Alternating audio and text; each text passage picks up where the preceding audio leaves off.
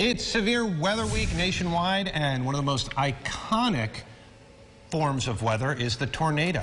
Believe it or not, we do get tornadoes here in New York. Stacy Pension joins us now. Stacy, what about tornadoes? We haven't had one in a little bit.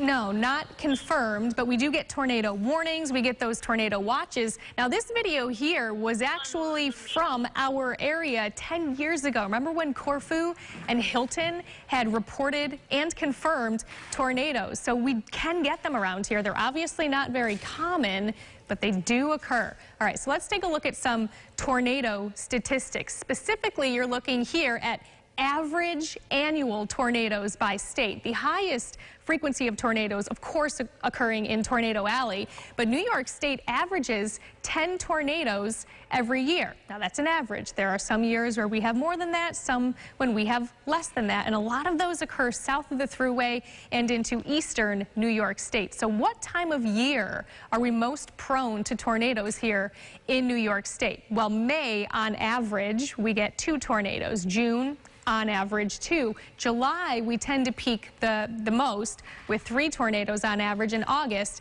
we kind of start going back down to 2. So obviously we don't see that many, but we can see them around here, and we have. So we go back to watches and warnings. A tornado watch, you want to be prepared. We've already had one of those this year. A tornado warning usually means that Doppler radar has picked up on some rotation and a warning is actually triggered. It doesn't always mean that a tornado is actually forming, but it is good to take shelter. Now, a tornado emergency, we don't get this around here, at least for the most part. The tornadoes aren't violent enough, but they could, obviously, in other parts of the country, produce deadly weather. Again, we don't get that severity here. We usually are concerned with watches and warnings, and we will always keep you updated, of course, as to any of those being issued.